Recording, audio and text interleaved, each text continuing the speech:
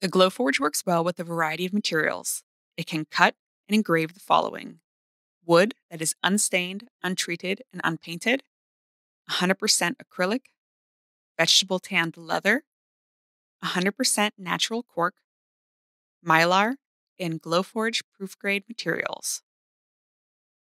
There are some materials the Glowforge can only engrave.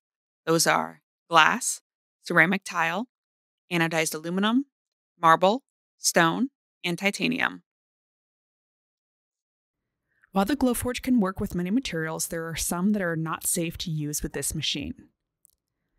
Most of these are different kinds of plastic, which are not safe because they release harmful fumes when they are burned. Some items on the list are materials you can cut in a laser cutter like paper and cardboard.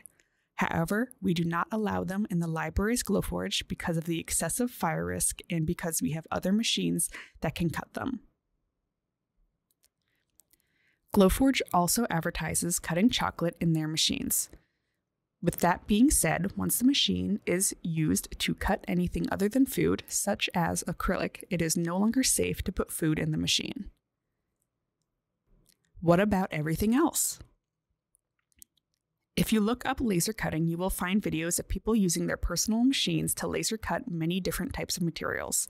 However, we only allow the materials on the approved list in the library's Glowforge because those are the ones that we know are safe to put in a laser cutter. All materials must be checked and approved by Idealab staff before they can be used in the Glowforge. If there is any doubt about what the material is, it will not be allowed in the Glowforge. Please bring in a receipt or tag with your material for staff approval. There are plenty of places to purchase materials from the approved list. The Idealab has clear acrylic, wood, and ceramic tile available for purchase.